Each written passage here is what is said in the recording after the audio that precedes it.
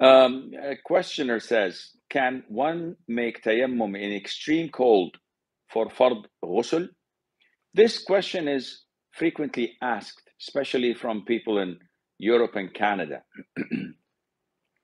And some of them even ask if we are allowed to have intimacy with our spouses when it's so cold.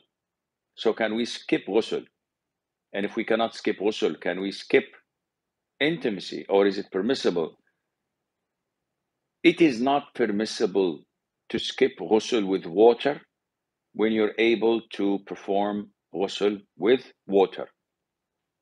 The only way that you can perform tayammum instead of ghusl is when you do not have water, it doesn't exist, or you're unable to use water due to your illness or due to being hazardous to your health.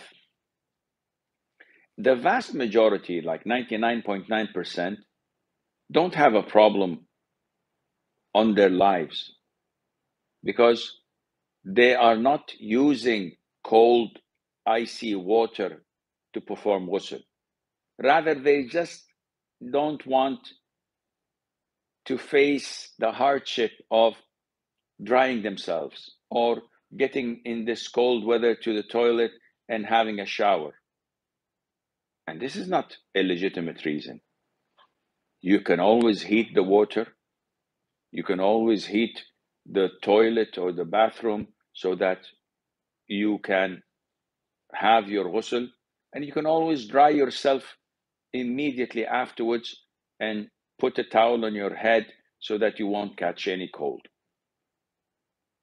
But if there is serious hazard to your health, meaning that you cannot use water, and if you do, you will 110% fall ill because of this, and you fear for your life, in this case, yes, you may perform tayammum.